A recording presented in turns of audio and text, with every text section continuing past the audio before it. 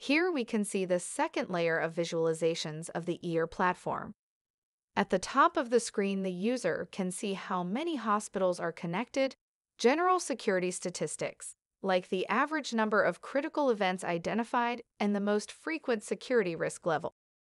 At the Global Insights area, starting from the left side, the top vulnerabilities by severity are presented, and this info is based on the vulnerability assessment metadata, which is produced by the HEIR clients. For example, the following vulnerabilities have been identified, and for each one, the user can find out more by clicking the MITRE button. Then, he is redirected to the CVE page for this specific vulnerability for further insights. A detailed description and additional references are available. Also, the Details button triggers the National Vulnerability Database of NIST with additional details and recommendation actions.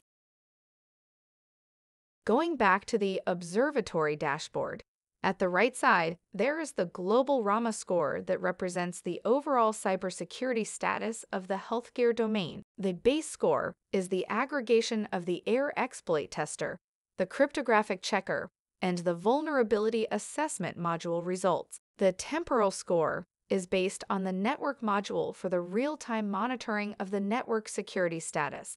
Next, the evolution of the RAMA score is presented in a timeline.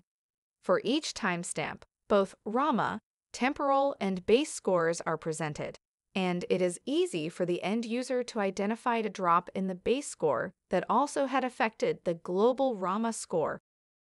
There are also zoom-in capabilities in case the user wants to focus on a specific time window.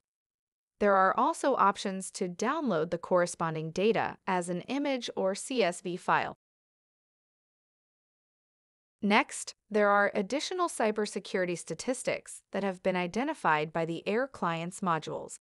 There is aggregated info about the number of malicious findings, the detected operating system vulnerabilities and misconfigurations, the summary of the attacks and the exploits found, the identified heartbleeds and application-level vulnerabilities. Finally, there are statistics about the connected hospitals. The data presented here are anonymous in order not to reveal the identity of each specific hospital that is monitored.